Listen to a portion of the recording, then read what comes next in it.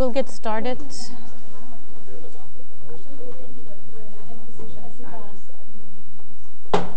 Hello. Okay, so let me go through a few administrative things again. It's good to repeat, and then we'll get started. If you see the lecture schedule, I just want to remind you that there will not be a lecture on the 25th of February. So we have lecture next week, and then not on the 25th, because I have a meeting that I have to go to, and I won't be here. So you can work on your own, work on the homework assignments that are due on March 11th.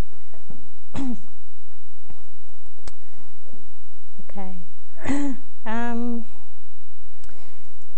Some people have asked me about former exams, and if you go on Fronter, there's a room that's called Avdeling for Logistics, Economy and Samfunnsfag that everyone can see, and then under that room you can go to Tidligere Eksamen Oppgave, and then you can see it. So let me see if I can get in and show you where it is.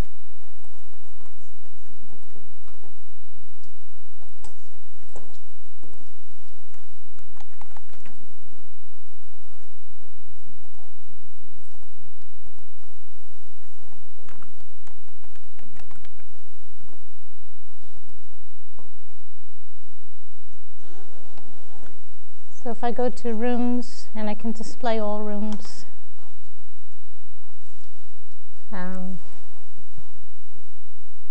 See. Should be okay.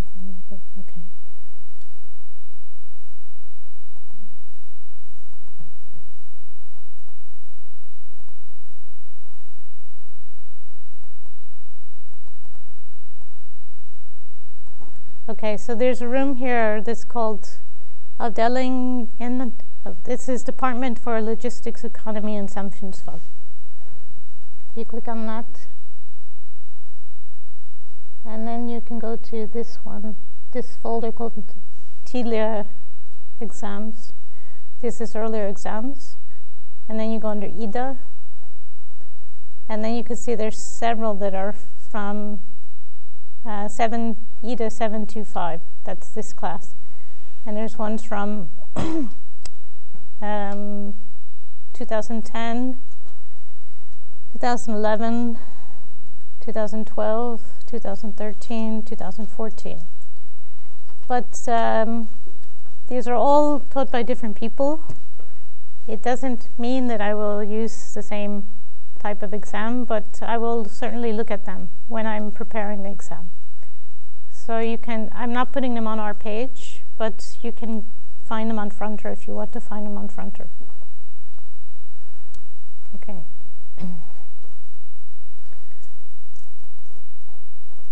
Okay.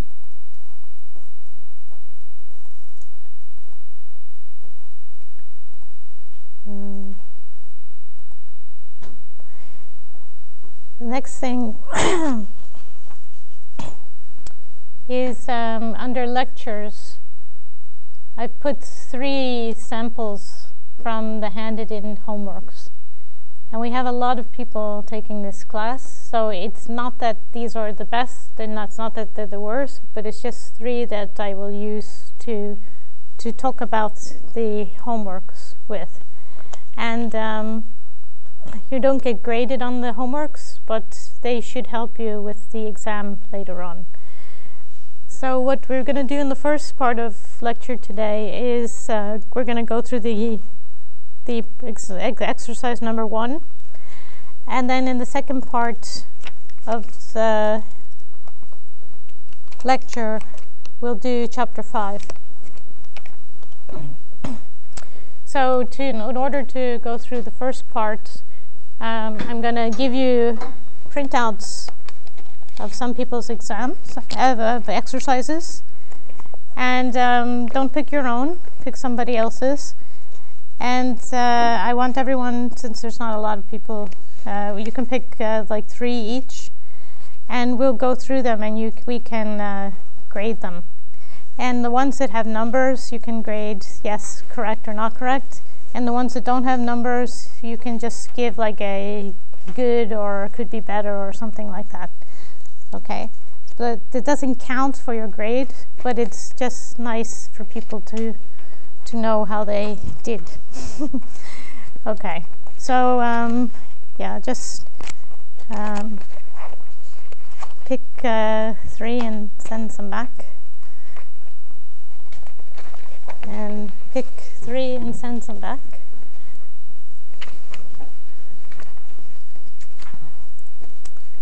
And pick 3.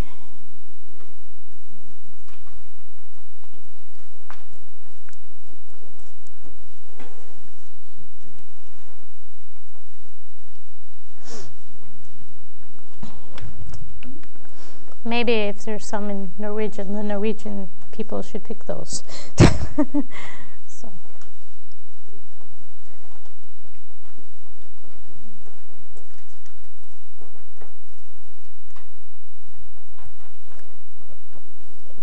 So let me see if I can pull up the exercise questions.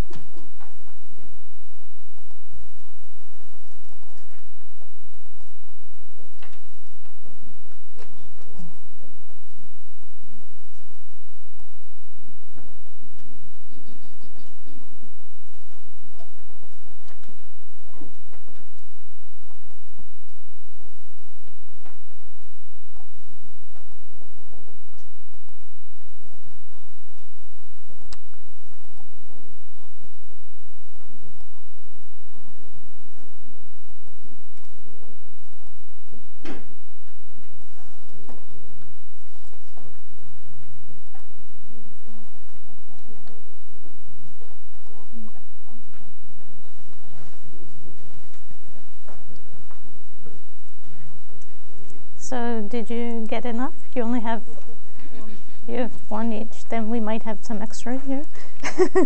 Can I have some that you don't want? Okay. So. Okay. 1, 2, 3, 4. Okay.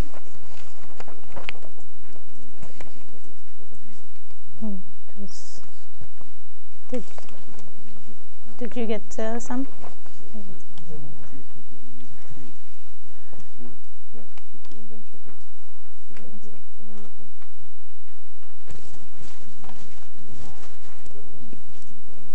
Okay, so you each have 3.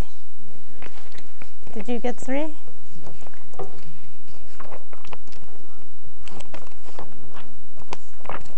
And does anyone not have 3? Do you have 2? 3? You have 3? Did you have 2? Or you have many? You have 4 and you have 3. Okay. Did you get 3? Yeah? Okay.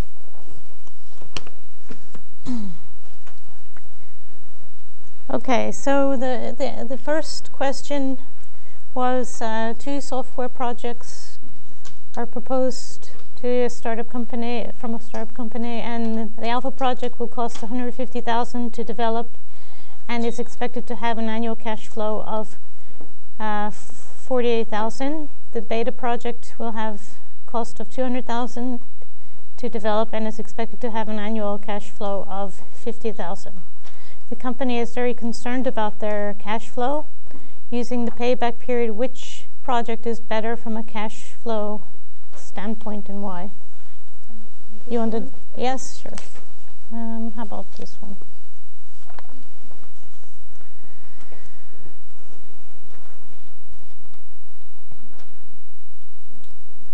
Okay, so here's one. I don't know if this person is here. Are they here? Okay. And it's we can use this as an example of the response. The following calculations are conducted in order to rank the 2 projects by the length of the payback period. And you can see that the alpha project is divided by the annual cash flow, and it has a payback period of 3.75 years. And the beta project is divided by the cash flow, the cost divided by the cash flow, and has a payback period of 4 years. So based on the payback period alone, we would say this is shorter than this, and therefore we would rank this alpha project before the beta project. So this was a very straightforward question. And this was a nice response here, because they said that the company should be careful about selecting alpha over beta, because it's really just a quarter of a year difference, and that the annual cash flow is actually greater in the B project. So if you consider other things, you might, in some cases, choose the B project, the beta project, over the alpha project. So that was a good response. Okay, so you can go through your 3 examples there and see if you can check off if those were correct or not.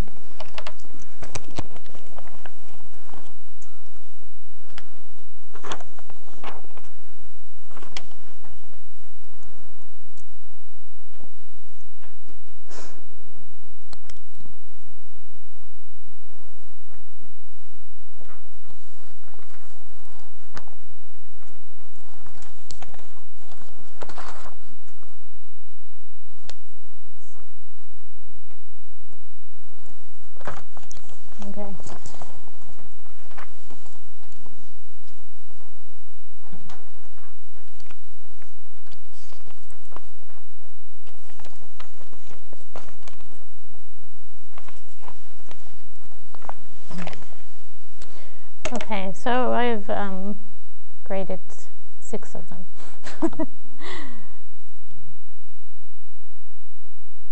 Okay.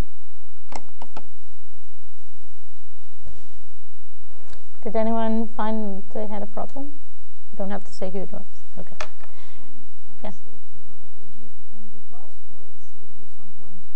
Yeah. If they get it right, you can say okay.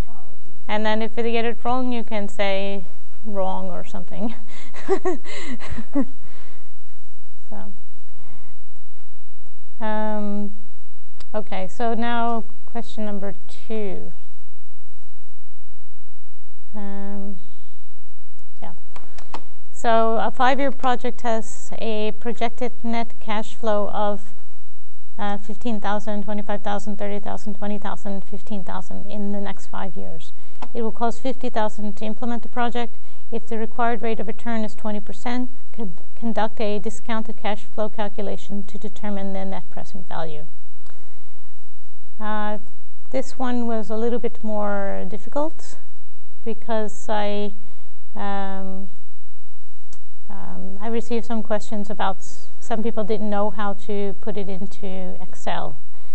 There is also, I can go back to another example.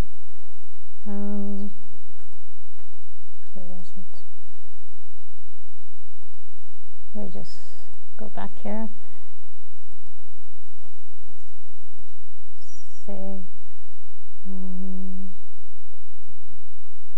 yeah, this one, for example, wrote out the formula, and the formula is also on page 37 of edition 6 of the book.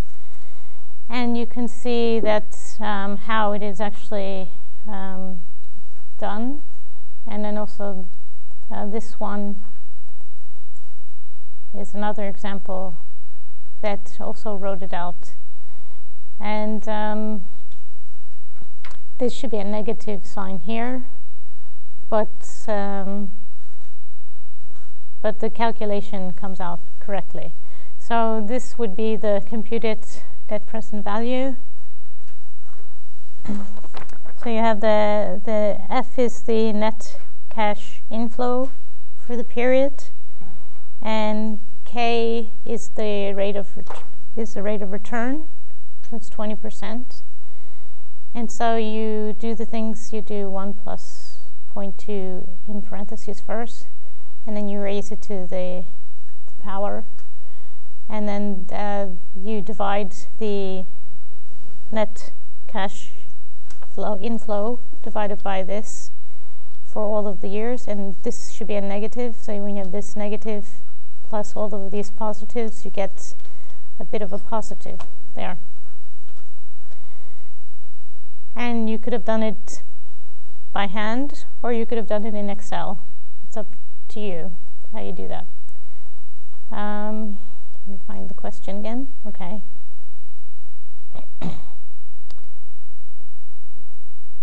Yeah, so again, that was pretty straightforward. You should be able to check off if these were correct or not. And so just look at these. So it's okay.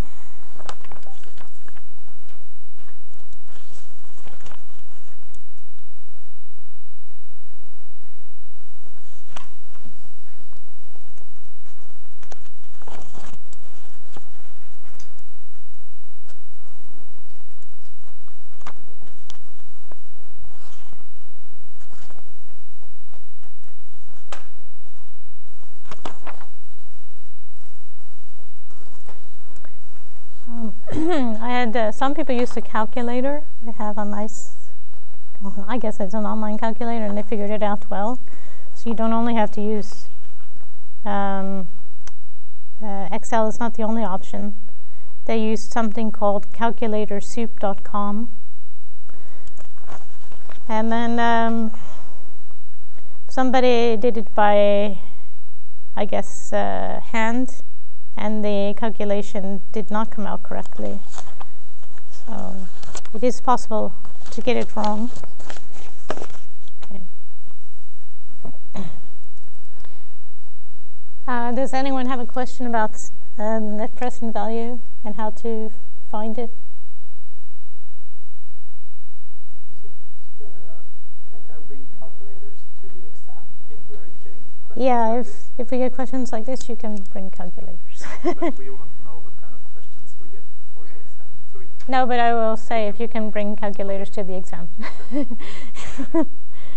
But it's there's lots of things you can use calculators for, so we don't know exactly which questions. Yeah.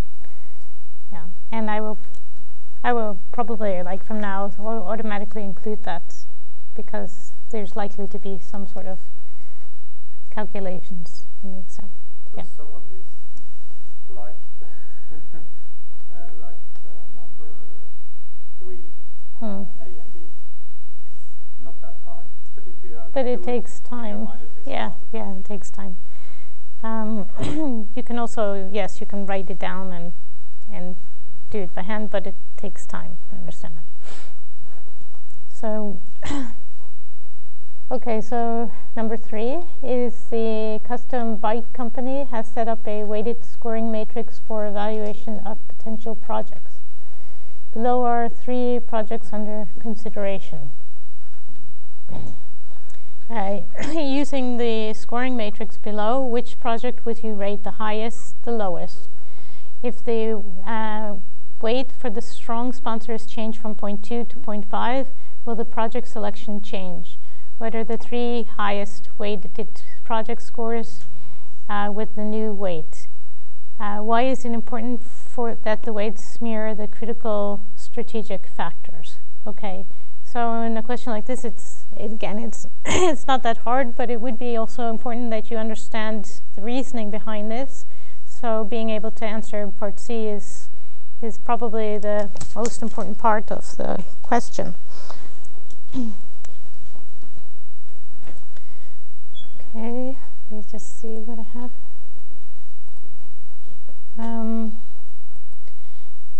So if I go back to number 1 here,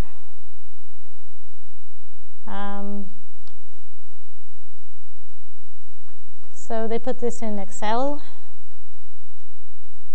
and they said the highest rated project was 5 with 107. The lowest one was number 2 with 57. This indicates to what extent the different projects are corresponding with the company's strategy.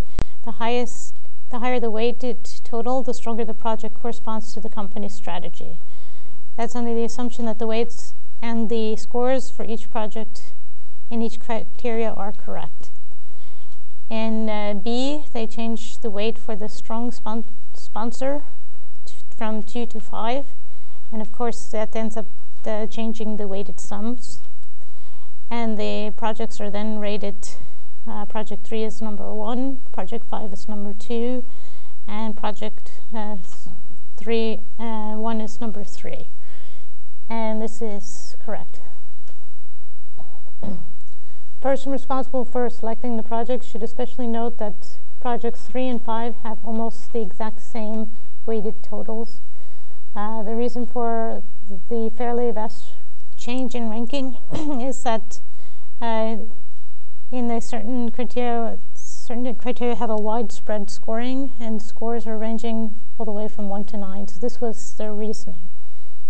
They say for part C, the weighted totals should represent to what extent each project matched the overall company strategy. It is important to pay close attention to the weights of each criteria. The importance of each criteria in regards to the company strategy will vary between the different criteria. The different projects will score differently in each criteria, thus the different weights need to balance the high and low project scores in the high and low priority category criteria in order to take account for the different effect on each criteria. Small weight changes can have a big difference in the projects. So this was a good response. It reflects that the weights should reflect the criteria of the company, and if they don't, you're not going to get a good reading on this. I had another response. This was, I think it was C again. They got the first part right, and then they put in the determining weights of the criteria were based on the goals and objectives of the company for the next years. This weight determines the priorities for achieving the objectives, thus requiring a strategic planning. So that was okay, but probably not as a good response as the previous one.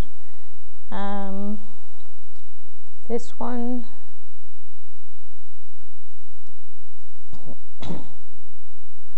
Because through the weights, the projects will be compared taking into account each factors which lead to the success of the organization. Again, this was not as good, but the basic idea. Okay. So if you can look at your examples again.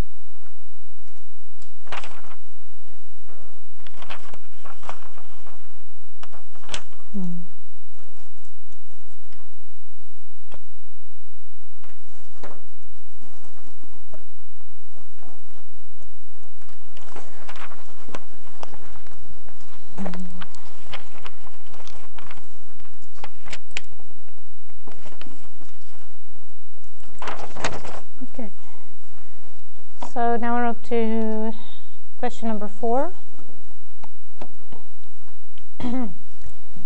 You work for Barbette Electronics. Your R&D people believe they have come up with an affordable technology that will double the capacity of the existing MP3 players and use audio formats that is superior to MP3. The project is codenamed KYSO, Knock Your Socks Off. What kind of project management structure would you recommend they use for the Knock Your Socks Off project? And what information would you like to have to make this recommendation, and why?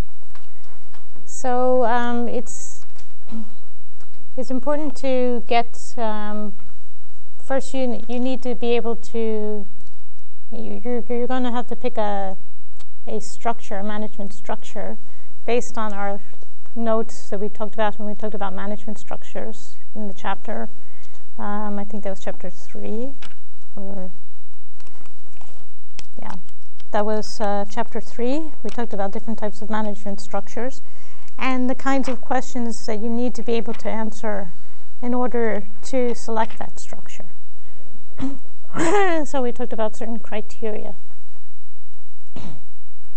Again, if I look at this one,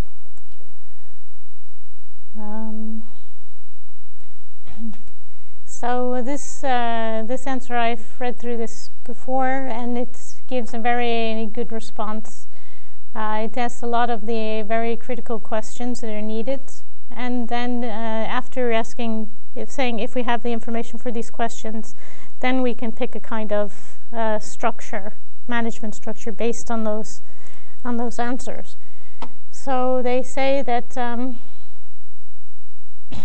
they ask, what is the is this a very strategic or competitive project?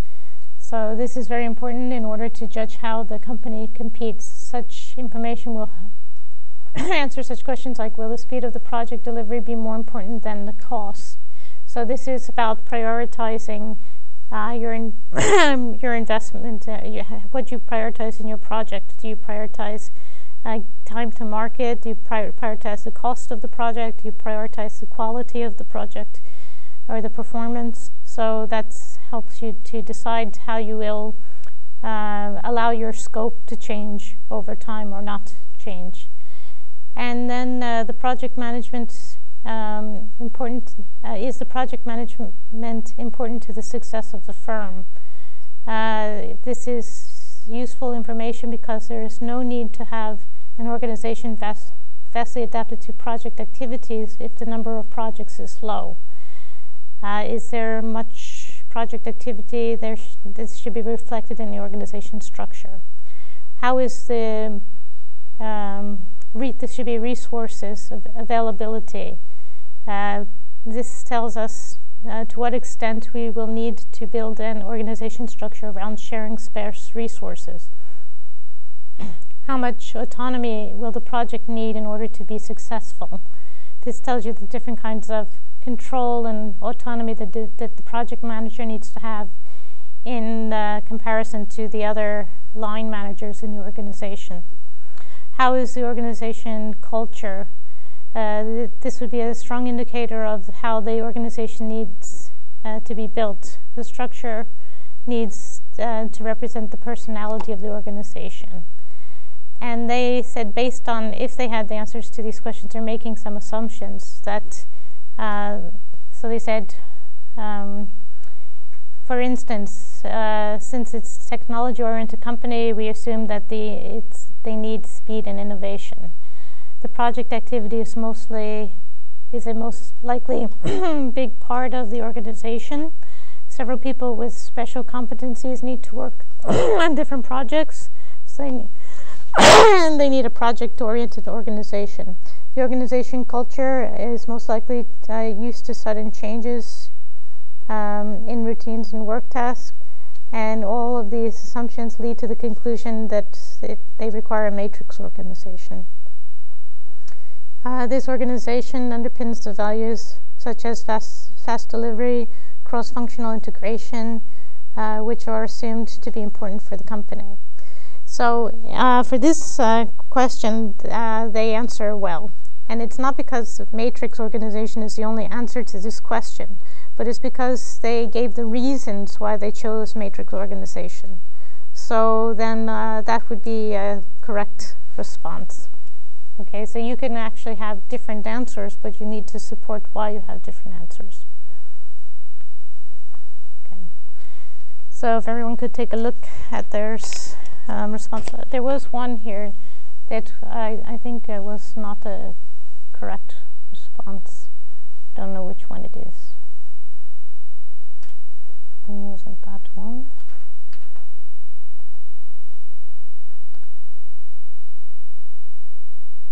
Yeah, this one.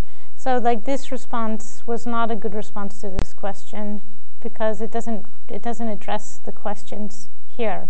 So the same thing would go in the exam. If you get a question that's asking you what kind of management structure and what do you need to know to choose this management structure, you should not answer with something about the technological product and process, which is not related to the question.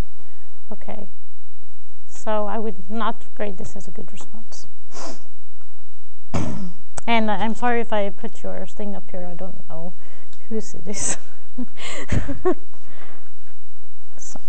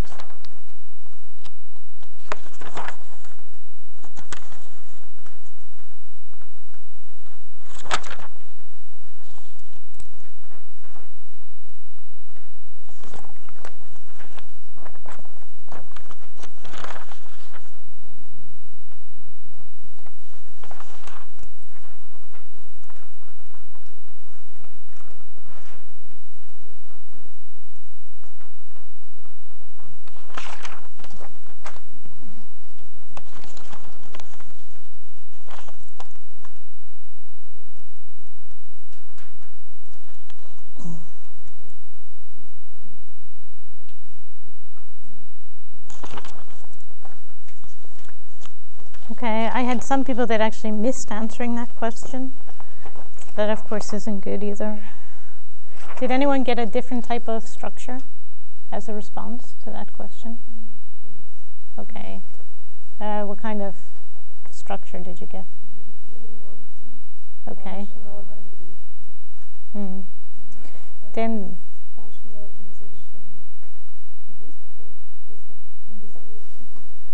functional organization. Did they give reasons why? We choose this one because one functional area plays a dominant role in completing the project or has a dominant interest in success of project.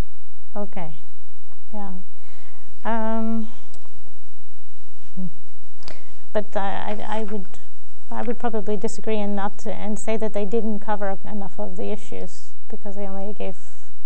They didn't look at all of the strategic factors.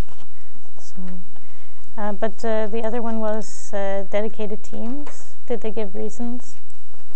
Some persons have reasons, some persons put only 7 factors which influence the choice. Okay. But that's important to list those factors. So that was a better response. In terms of you can pick something else. It doesn't have to be matrix. It could be dedicated teams, but you have to say why. So, yeah. Dedicated team was, I chose that because it was more, the project is more innovative and you can generate more profit for the firm if they actually succeed with it. And therefore, it's better for the company to have people just working with that project and not focusing on other stuff. And not sharing resources with other departments. So that's, yes, you can say that, and that's a valid reason for that. So that would be an acceptable response. Yeah. Yes, okay, so then we can go to question number 5. Oh, you had a question? Yeah. This question mentioned a weighted reference function. I'm sorry, what? work breakdown structure. No, that was not what the question was asking. So then they were asking what is the organizational structure for the company would use to manage the project. And so then that would be an incorrect response. Yeah. Okay, so let's go to number 5. And this is a quite long question. It's about a company that wants to adopt the ERP system for the whole company.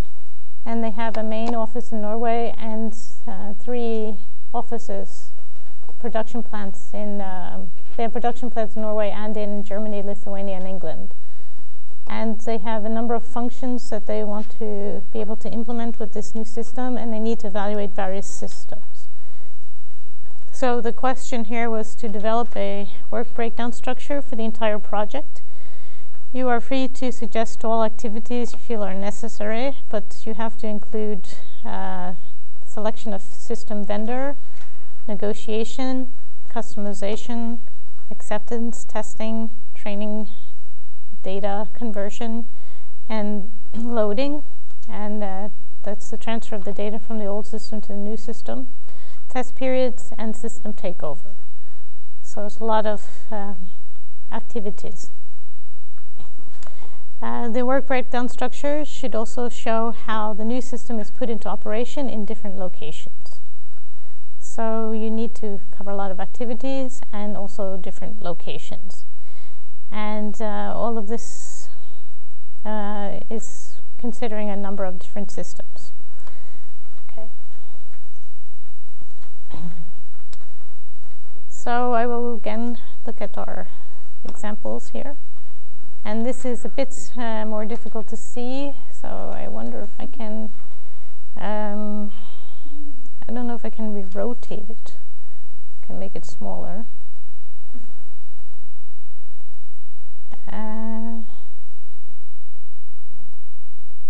No. I guess that's not rotating, that's refreshing.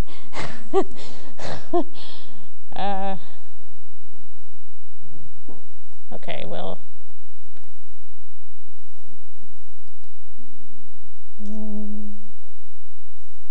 Rotate clockwise. There we go. That's good. And then make it 75%. Well, maybe I'll make it bigger. Okay, so this is still not big enough to see, but we'll do it a bit at a time. Okay, so we have the whole system. And then they have highlighted some of the things: selection of the system vendor, negotiation, acceptance testing, customization, training, conversion, test period, and system takeover. And the way they integrated the other countries is they only integrated them in the system's takeover port because the central office has done all of the other activities. And the system is for the whole company. So they might have included these also in other areas. For example, in training, when they're conducting training, they could have also included the other countries as lower levels in conducting training. But the idea is that the major deliverables are at the top, at the higher levels, and the sub-deliverables are at the lower levels. And then at the lowest level, they should have work packages. And so this one doesn't actually state what the work packages are. If I go, we'll see another example.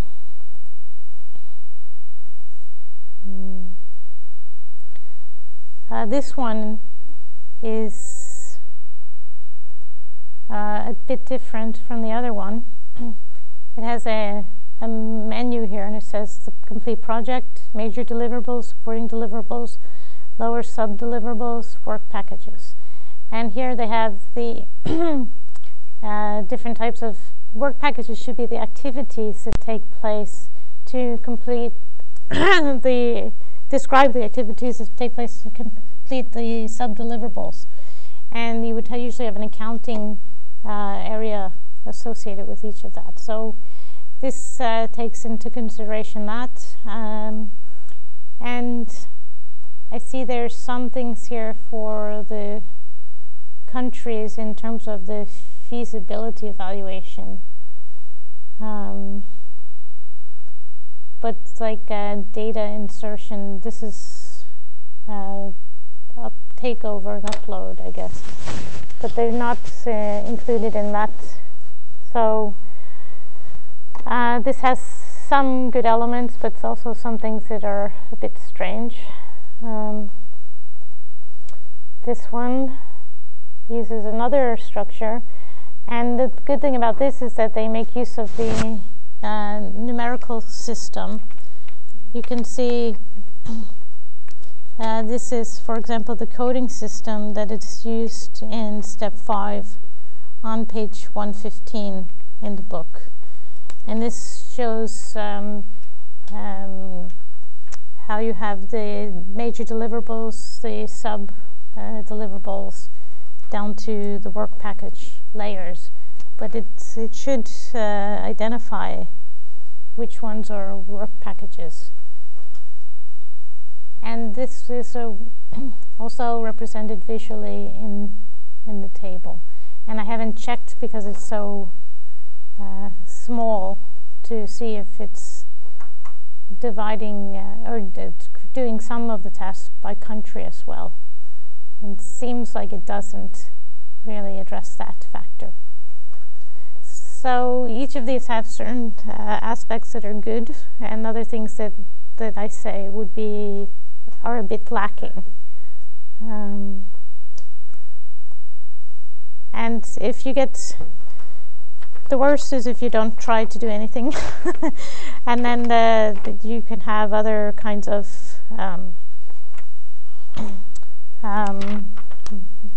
things that are taken into consideration. So we have figure 4 or 5 on page 114 is an example of an integration of a work breakdown structure and an organization breakdown structure. So if you were to do a work breakdown structure, you would do basically the top part of this figure. And that includes the major deliverables, the sub-deliverables, and the work packages that are identified with cost account numbers. But you don't need to go into the organization structure. So you would have to just do like the top part of this image. And you should take into consideration the question that has, have you included all of the activities that were requested? The activities should be in the work packages. And then have you included the operations of the new system in different locations, considering that the whole system is for the entire company and that it goes into operation in various places. So I would look for all of these elements, and I would look that it addresses all of these activities and the different locations. So, yeah, well, they talk about that there's these 4 countries. So that's what they mean by the different locations. You have to have, the whole thing is, the central office is in Norway, and they have to be able to pick the system and implement the system and train for it, and all of these activities have to be done centrally. But also there's certain things that need to be done locally, and that would be like maybe training and implementation would have to be done locally.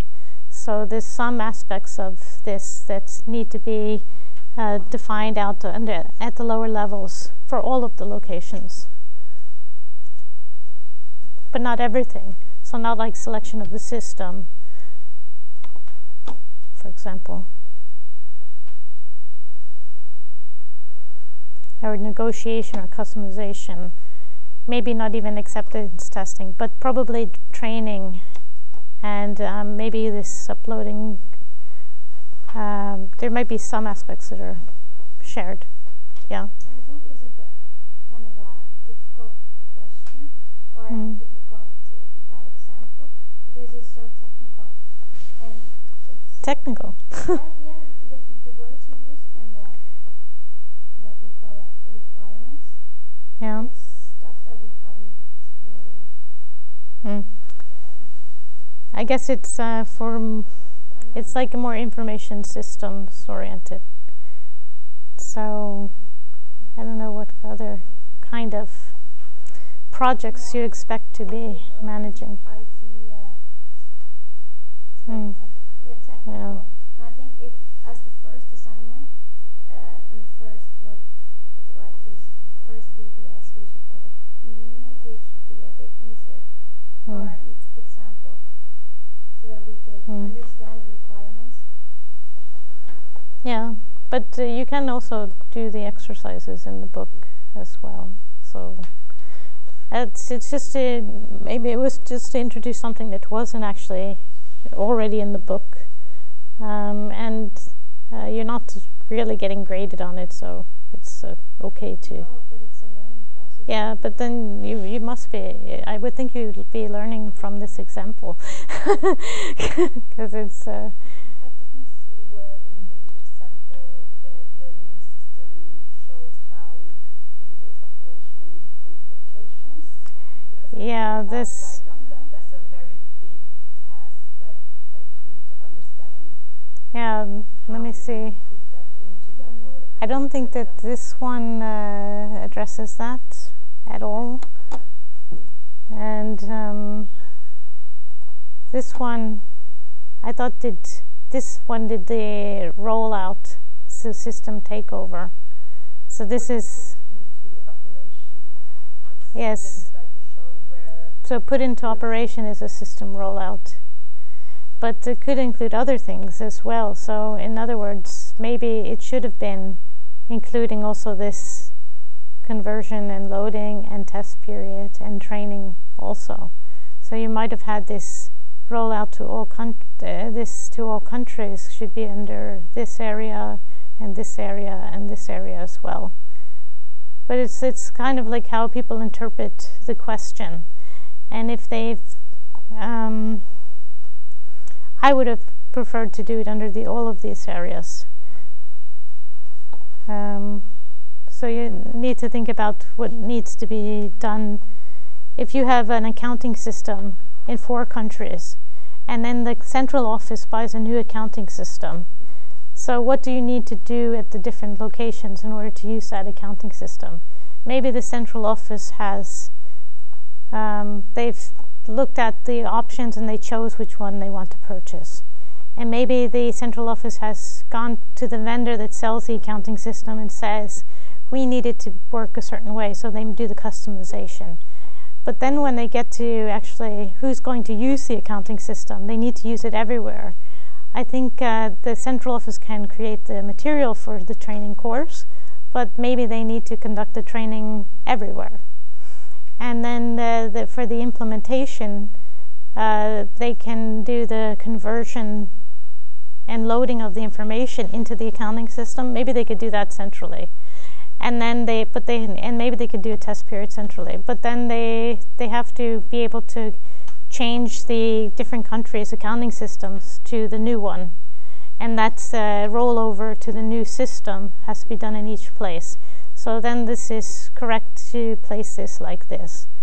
But what I find missing in this example is like the organization of the deliverable and the sub-deliverables are fine, but I find missing is what are the work packages and where are the activities at the lowest level. So that's why on page 114 they show that there's actually a lower level of work activities, and that these work activities are often described also in this coding structure. So some of the others might have addressed this work packages, but there's no coding structure here. I don't see any coding structure, but there's work packages mentioned, and here there's a coding structure, but it doesn't really say that these are the work packages. I assume these are the work packages. And then this one doesn't address all of the countries as far as I can see, but maybe I'm not looking at it closely enough. So there's something not completely right with each of these, but they each have something that is a good point to these exercises. So I guess I won't ask you, you don't need to grade the last question. Whoever sees this video can go in and interpret whether or not they think their response was good based on this lecture. And then that's another thing, is I am not going to be able to grade all of these homeworks.